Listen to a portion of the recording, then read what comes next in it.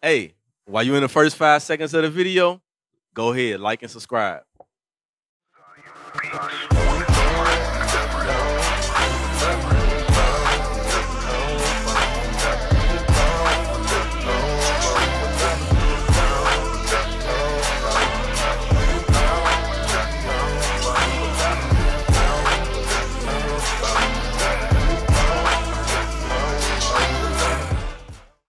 Whosoever hated his brother. Whosoever hated his brother.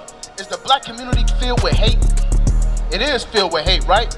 Were you around, were any of y'all around here maybe 20 minutes, 25 minutes ago, where a brother was finna come and fight us for teaching the Bible? You was there, you saw that? And he whipped out a gun and tried to threaten us and thought we was gonna be scared and moved off the block. Is that not hatred? Those are the things that plague the black community. Why is Chicago one of the highest cities in crime rate and murder? It's because of hatred. We hate each other. We hate our people. You got a sister right there. Why is she not scared to sell drugs or weed on a corner when any of these brothers out here can come and knock her upside her head? And she got money and weed on her. Why does she feel so comfortable to do that? That's something that's wrong right here.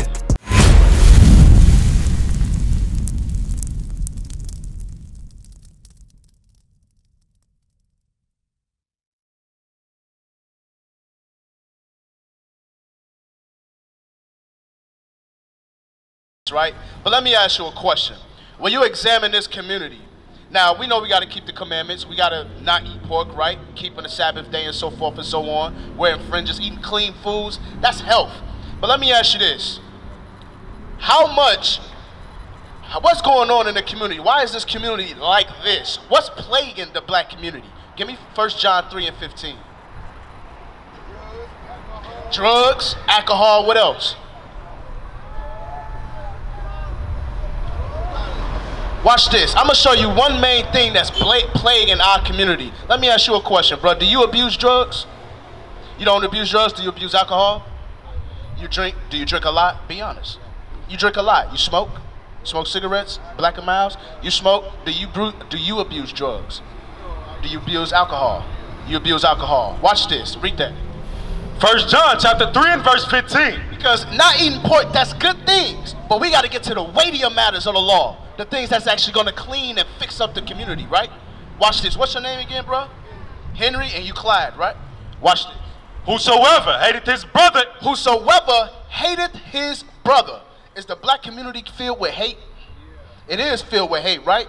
Were you around, were any of y'all around here maybe 20 minutes, 25 minutes ago, where a brother was finna come and fight us for teaching the Bible?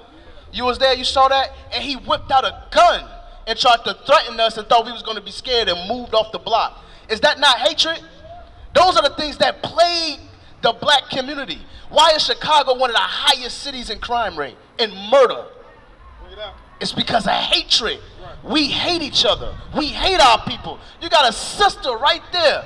Why is she not scared to sell drugs or weed on a corner when any of these brothers out here can come and knock her upside her head? And she got money and weed on her. Why does she feel so comfortable to do that? That's something that's wrong right here. That's something that's wrong right here. That's hatred according to the Bible. Those are the things that we got to fix. Yeah, we're not supposed to eat pork, right? Yeah, we got to wear fringes, right? But we got to get to the weightier things that's going to clean us up. Read that again. Whosoever hated his brother is a murderer. So what? Is a murderer. You want to know why God said that? Because before you murder, it starts right here. It starts with hatred. And some of us got a lot of self-hatred. You understand? For example, why do you abuse alcohol? Because you like it? Why do you like it so much? Huh? You can't stop. So that's excessive. You have an excessive character of alcohol. What made you begin? How long you been drinking? All your life. Like how old? Huh? No, but I'm saying, when did you start? Like what age?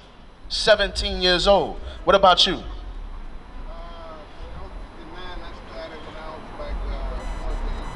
18 years old. I started very young too. I started younger than that, right?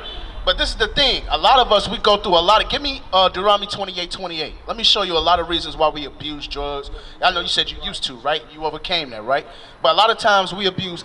The reason why we abuse drugs and we abuse alcohol. Let me show you. These are the things that's going to clean us up. Come on, read that. Deuteronomy chapter 28 and verse 28.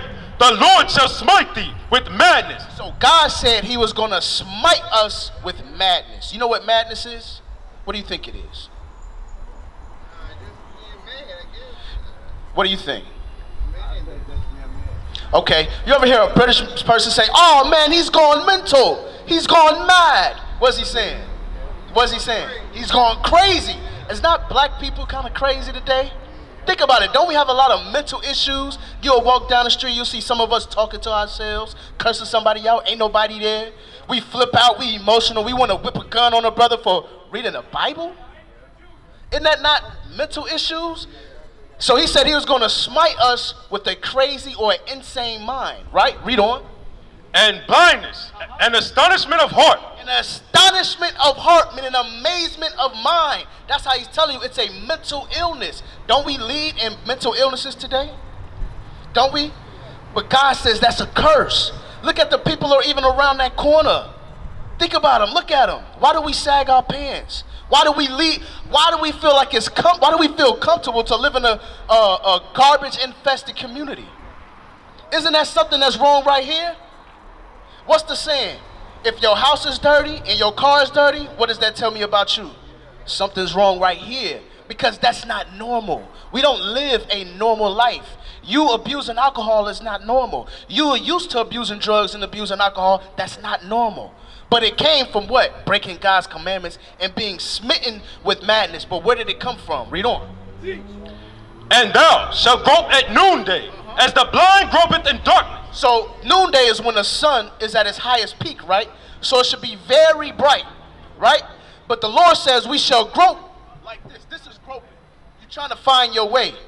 But it's noonday. This right here, when have you ever seen a Bible where black men stand up for the word of God like this? When have you ever seen that before? Never. This right here is noonday. Right now, you are seeing life being shined in a dark place.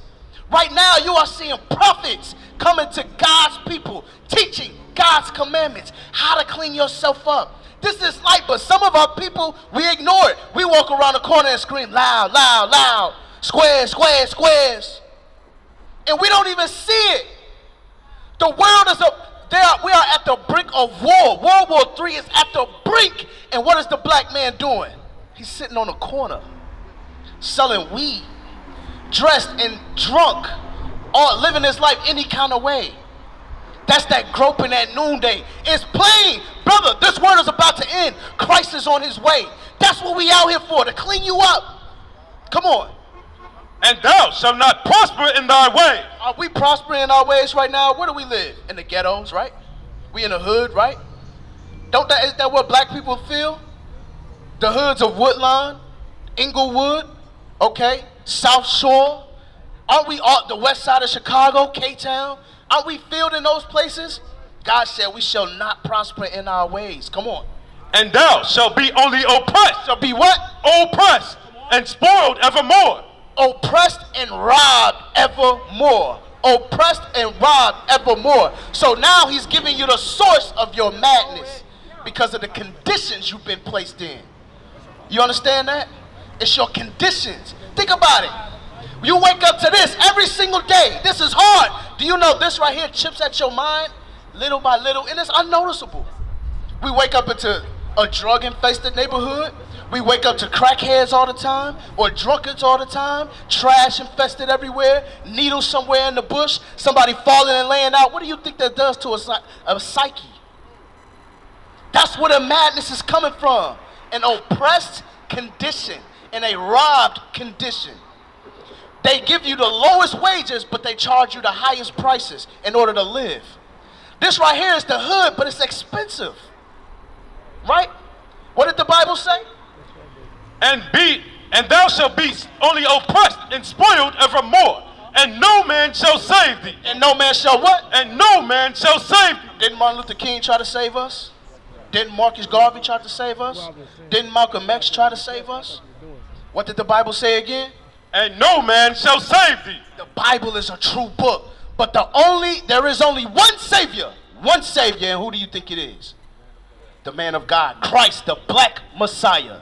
That's what we out here for. We're trying to show life into your mind. We out here to speak life into your spirit. You understand? Right now, light is being shined in a dark place, and I need you brothers to recognize that and acknowledge that. Come and repent, okay? Give me that in, is it Luke? I think it's Luke chapter 14 and 23. I think that's it. Compel them to come in. Get that. The book of Luke, chapter 14 and verse 23. I'm glad you stayed right here, Clyde, because this is important. Watch this. And the Lord said unto the servant, go out into the highways and hedges. That's where we at. We are at a hedge of a community right here, where a lot of our people are at. We are the servants of God. He commanded us to go out into the highways and hedges and do what? And compel them to come in. Come join us, brother. Come join us, Henry. Come join us, Clyde. Clean yourself up. We will teach you how to get off of alcohol. Do you want to continue abusing alcohol? You don't want to do that. What about you? Do you want to do that? How is your living condition? You got an apartment, but how is it? Where is it at? I mean, you don't got to tell me your address or nothing, but right down the street. Don't you want to live and get up out of this mess right here? This is no way to live. Come and join us. Get on this side. We will teach you how to clean yourself up. Become presentable. Get good work. How to clean your mind. How to stop abusing alcohol. It's all right here. It's all right here. Read that again. Go out into the highways and hedges and compel them to come in, that my house may be filled. Christ is looking for his house to be filled before he destroys this place. Why? Because of what they did to our people, to his people, to you, to all of them right there. He's going to destroy this.